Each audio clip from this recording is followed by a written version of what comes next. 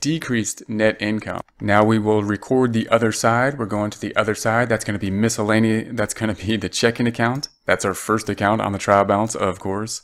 Scrolling down to the checking account, the next area in the checking account is in AN26. So we are in AN26 and 26, and we're going to select equals, scroll up just a bit and point to that 80 and enter. And that brings the balance down in the checking account, 94,357. If we scroll back up, here's the 94,357 there. We're going to do the same for the next item. So I'm going to go back to the third tab to find this. We're going to the third tab. And the next item we need to record is the bank service charge. So once again, it's going to decrease the checking account. We know that because we need to adjust the checking account. And the other side will go to some expense called bank service charges. So let's do that. I'm going to go back to the first tab. Back to the first tab. We're going to record this again as of 1/31 because it was for the first bank reconciliation. And then we're going to say the checking account is going down. Here's the checking account, has a debit balance. We're going to make it go down, doing the opposite thing to it, which is a credit. So copying the checking, putting that on the bottom of the date in V12, right click and paste. 1, 2, 3. We're going to indent that, go into the home tab, go into the alignment group and increase the indentation. We're then in cell X12. I'm going to make the credit of 15. We'll debit something then for 15. And it's going to be an expense, and it's going to be bank service charges. Now note that some companies might not have an expense called bank service charge because it's too small, and they might just put it into miscellaneous expense or something like that. I like to put it into a bank service charge and know what exactly those charges are to the bank. So here's the expense account. It has a debit balance. It goes up in the debit direction as all expenses do. So we will do the same thing to it and debit it, copying the bank service charges, scrolling back up and putting that in V11. Right click and paste. 1, 2, 3.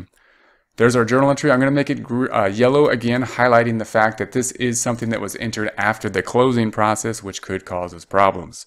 We then have the bank balance or the bank service charges. We're going to post that to the general ledger. Here's the account on the trial balance. It's going to be in the same order on the general ledger. Let's find the bank service charges. We have the assets, we have the liabilities, and then we have the equity. We're looking for bank service charge. So let's scroll up just a bit. Don't see it there. Here it is. It's in BK39. So we are in BK39. We will select equals. We're going to scroll up just a bit and point to that 15. Let's do that now. Scrolling back down, we are in BK39. We're selecting equals, scrolling up just a bit and pointing to that 15 and enter. So there's the bank service charge. We should find that on the trial balance as well. Scrolling back to the trial balance, all the way back to the trial balance and scrolling back up, we see that the 15 is here, bringing net income down, and we're out of balance by 15. Now we're going to record the checking account. Here's the checking account.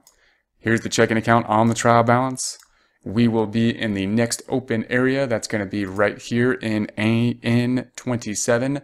We will select equals, scroll up just a bit, and point to that 15. So in AN27 equals, we're scrolling up just a bit and pointing to that 15 and enter. Now we're going to see what the effect is on the financial statements. So in order to do that, we see that we adjusted the checking account here. So I'm going to go ahead and point to that on the financial statements. And we see that we also made an adjustment to 2 expenses, one to the bank service charges. I'll point that to the financials. And we made an adjustment as well to miscellaneous. So we'll point that to the financials. I'm then going to unfreeze the pane. So we'll scroll up to the top and we'll go to the View tab and the Windows group and the panes, unfreeze the panes. Then we'll take a scroll to the right. We're going to look at what happened to the financial statements. Scrolling all the way to the right, taking a scroll to the right, we see the financial statements on columns BW through CC, and we see that cash has changed, and note that we also see that the equity has changed. So equity is something that has been updated now, and that's really what the problem is, because really we have already closed out this financial statement. If we had already closed this out, if we had already generated the report and given it to somebody, then this ending balance here in the equity as of the point in time of January 31st should be the beginning balance for February. And what we have done now is adjust this ending balance after it has been closed, which will give us a problem in terms of our beginning balance for the next month. So that's really why we need to really be careful when we make these adjustments to QuickBooks or some accounting software for a prior time period. Software like QuickBooks really allows us to do that. However, it causes us problems if we had printed the report and we're going back to the reports and trying to say, our retained earnings doesn't tie out. How does that happen in detail? Well, we see that we made adjustments to 15 to the expenses and 80 to the expenses, and we see that that is part of net income. Net income is revenue minus expenses. And remember, this is for the month of January, and therefore that net income is going to be part of the statement of owner's equity calculation.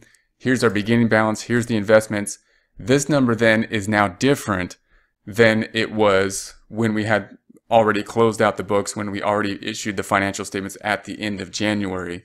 And therefore, this change is going to change that beginning balance, and that then changes the ending balance. That's why our ending balance now for equity is now different.